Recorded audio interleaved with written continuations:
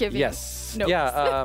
For example, a player tweeted at me this wonderful big picture showing like across different snapshots in the same location what changed across different snapshots, and offered some opinions on that and some feedback.